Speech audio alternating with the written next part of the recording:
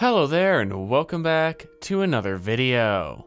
In today's video, I'm going to be building a device that solves a problem I've had for a long time. I use 3D printers quite often in my projects, and I have two of them. One of them is an Ender 3 and the other is an Ender 3 Pro, but they're practically the same. And I like to use a Raspberry Pi to run OctoPrint so that I can send files to the printers remotely. But really, it's just nice to not have to fiddle with the tiny micro SD cards. However, if you've ever run OctoPrint before, you know that one of the major issues with it is that the 3D printers have to be turned on for the communication between the Pi and printer to work. And sometimes you might not want to leave the 3D printers on all the time. So I came up with an idea to fix this that has been done before by several other people, but I still want to show off my semi-unique implementation of it in this video. So today, I'm going to be building an all-in-one box that allows me to control the power to both of my printers separately from within the OctoPrint WebUI. Also, with the way that I'm building this power control box, you could theoretically use this to control any device that uses a standard IEC C13 power cable. The design process for this was really quite simple, and for that reason, I'm not going to talk too much about it.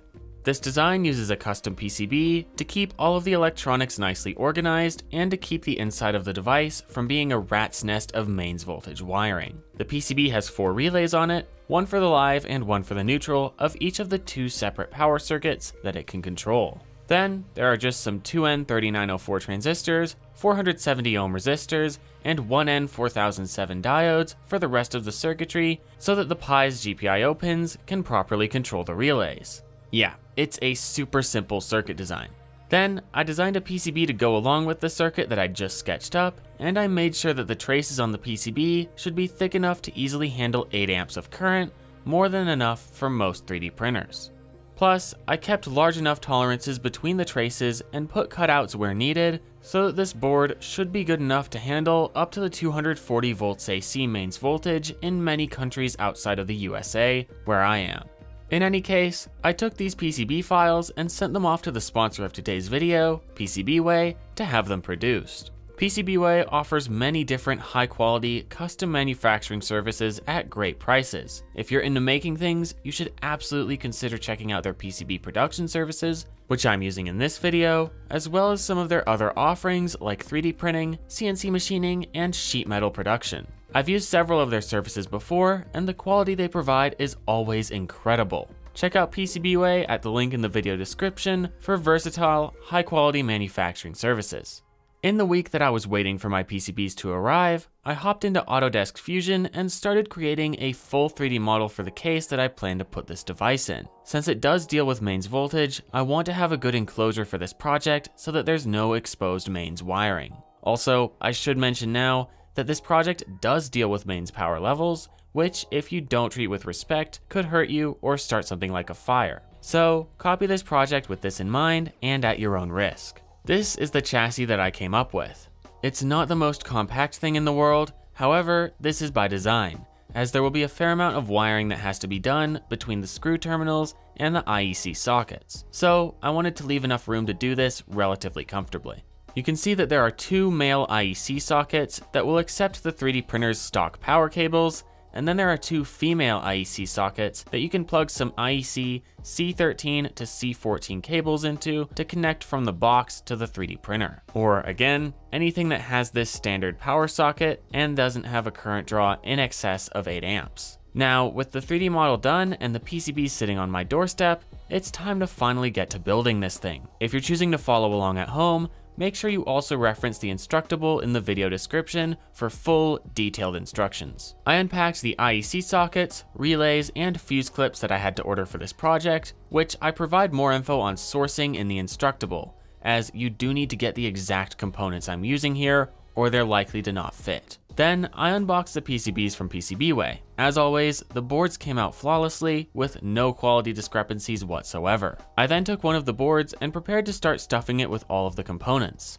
I started with the transistors, resistors, and diodes because, well, why not? Then it was time to take care of the screw terminals and the 4-pin header that connects to the Raspberry Pi. Now, you might have noticed that I used 3-pin screw terminals in this design, however, only put 2 holes in the board. This is because I modified the footprint of the 3-pin terminals to turn them into what's basically a 2-pin terminal with a very wide pitch. I did this because I had these terminals on hand, but liked the extra separation between the wires that doing this would offer, and the only modification you have to do is to fully unscrew and remove the center terminal from your terminal block. Then, the terminal blocks and the 4-pin header can be soldered on like normal, and now all that's left are the 4 relays and the fuse clips. The fuse clips are easy and are designed to take a standard 5x20mm 8A fuse, and the relays are also really easy to solder on. I chose to use these G5Q series relays from Omron because they're actually quite affordable,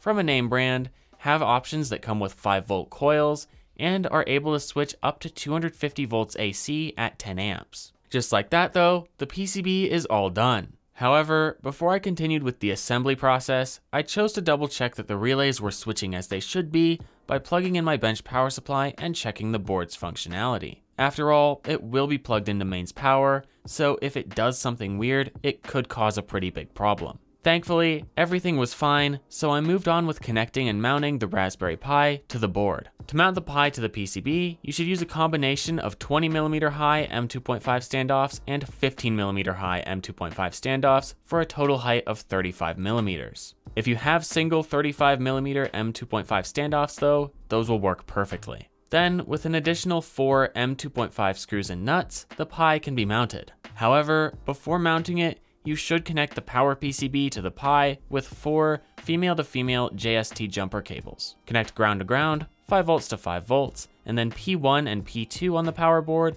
to any 2 GPIO pins on the Pi. Just remember which ones you used so that you can set them up correctly in OctoPrint later. I then flashed OctoPrint to a microSD card for the Pi, and I'm not going to go through that process because a million other people already have great OctoPrint setup videos. But once OctoPrint was set up, I logged into the WebUI and configured the power control buttons. I'm using this plugin to control the GPIO pins on the Pi with simple buttons in OctoPrint. I installed the plugin and went to the configuration page for it, where I set up a button for printer 1 power, which controls the GPIO pin that connects to P1 on the custom PCB, and then I made another button for printer 2's power, which controls the GPIO pin that connects to P2 on the PCB. After that, I tested it by pressing the buttons in the WebUI and measuring the continuity between the different terminals on the power PCB, and amazingly, everything was working first try.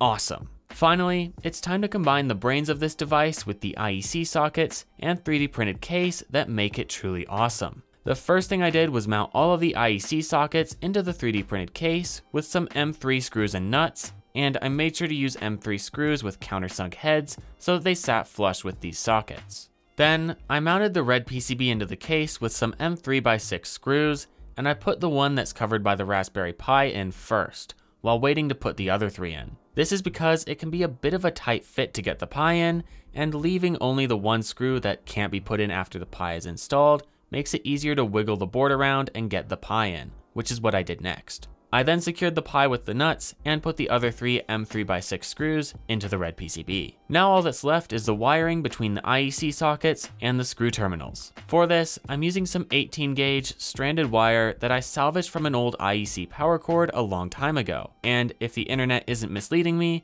this wire should be good for a little more than the 8 amps that this circuit is fused at. As for where each wire goes, conveniently, the live and neutral connections on the IEC sockets are labeled. And on my PCB, I also label where the live and neutral connections should come in and go out. The in connections are from the male IEC sockets on the far outsides of the case, and the 2 inner sockets are the sockets that the out connections go to. Make sure to use heat shrink on the solder joints to the IEC sockets, and I'd also recommend plugging in cables to the sockets that you're soldering on, because it makes it much harder to overheat the socket and mess up one of the pins, like I sometimes have done when trying to desolder from these connectors. After all of the live and neutral connections are complete, you can use some more 18 gauge wire to connect the earth pins of the 2 rightmost sockets together, and then the earth pins of the 2 leftmost sockets together. Finally, it's time to test the device out, and I chose to test mine initially with the lid off, but be careful if you choose to do this, as there will obviously be some points in the box where the mains voltage is still live and open, so don't start poking around in there. I used my bench power supply to demonstrate the power socket switching for this first test because the 3D printers are a little large for my set and I didn't want to move one over at the time. Testing out one of the sockets, it worked perfectly, as when I hit the button on the web interface, the power supply started right up. Switching over to the other socket, it worked exactly the same, which was amazing to see. So I closed the device up with some more M3 screws and wrapped up this project by cleaning off my 3D printer desk and reassembling everything with this new box as the heart of the system. I plugged in USB-C power for the Pi as well as its Ethernet and connected each of the 3D printers to power through the switched outlets on the box. I also, of course, left the power switches on the 3D printer's power supplies in the on position so that the switching outlets on this new box would actually work. Now, if you're wondering if it's safe to shut down these 3D printers in this way, as it's a hard power cut, I can't speak on behalf of all 3D printers out there, but for the Ender 3s I have, this is fine. This is actually the way that the power switch built into the printer works already, as it just cuts the mains power directly. I lastly connected the two 3D printers to the USB ports on the Pi so that OctoPrint can send prints to them, and here's a tip that I learned a while ago when I was first setting this up. To avoid the USB power from the Pi from back powering the 3D printer when it's off, put a small piece of tape on the 5-volt pin in the USB cable so that there's no power connection between the Pi and printer, just ground and data. After all of this setup was done, I tested it one last time and it still works perfectly. I've been using this setup for a couple of weeks now, and I can tell you, this is one of the best, most practical devices I've made yet. Well, that's all that I have for you in this video. I hope that you were able to at least enjoy it and maybe even learn a thing or two. In any case, I hope to see you next time. Goodbye.